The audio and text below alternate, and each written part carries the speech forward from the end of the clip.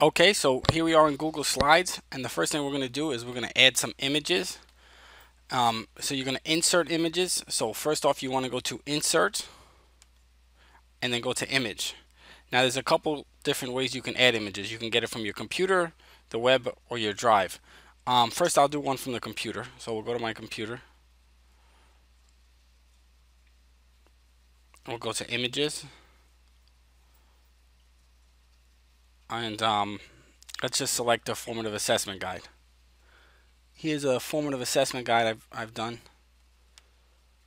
Okay, so that's one from my computer. Let's say you want to insert an image from the web. Let's say you want to insert a cell wall. Here's a picture of a cell wall. It's selected. Go down to the bottom here. Press Insert. Here's one from the cell wall. And you also have the option of inserting from your drive.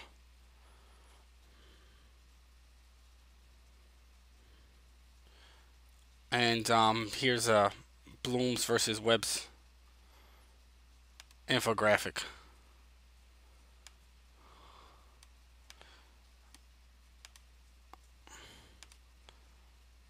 And you can change the shape. And now we're going to insert a video. So we go to Insert,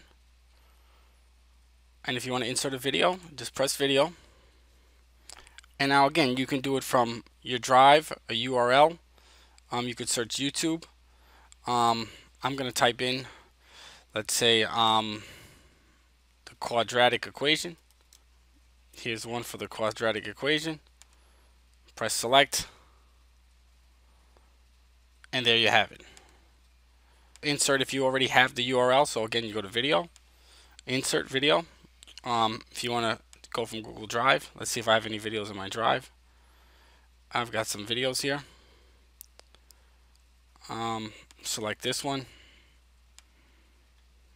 and now you see I have inserted a video from my drive, and you can always press play. And if you press play, in this video I'm going to do a couple there examples it goes. of...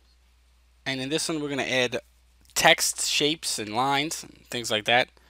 So sometimes you'll have a text box that you can already write in, right? So this text box is already here. However, there's not a text box below. So if you just want to add your own text or move your text box somewhere else, again, this is all insert, right? So you're going to go to Insert and then Text Box. And now I'm going to create a text box. We're going to put it right here. And I can write, this is the new text box from the menu. And I can change the size of that. Let's make it not 48, let's make it 24. So that's inserting a text box, or just inserting text. And now let's add some shapes. Again, we're inserting everything, right? So go to Insert, Shape, and there's a bunch of different shapes, right? So let's start with a square. Here's a square. You can fill it in. Let's fill it in yellow. I'm going to insert another shape. Let's do a circle. We'll make that purple. We'll insert another shape, and let's go to let's just make it like an arrow or something. And here's an arrow type thing. We'll fill this in blue. So now we've inserted a couple different shapes, right? We've inserted text, shapes, and now let's insert some lines, right? You can see here that you can also just get the shapes a little quicker. Press this right here. You can get a text a little quicker right here. You can get to lines a little quicker, images a little quicker, but if you ever forget it, it's always an insert, right? So you can go down and go to line, and now what type of line do you want? Let's do a regular line. We'll just do it all the way across, and you can change the width. Let's make it a 4 so it's a little more obvious, and we'll change the color. Let's make that line red. So there goes your line. So we've inserted a line now, and there's other lines you can insert too, right? Let's say you just want to take a look from here, the shortcut. you could make a polyline, which is something like this, and a little squiggly shape, right? Let's take the polyline, and we'll make that green.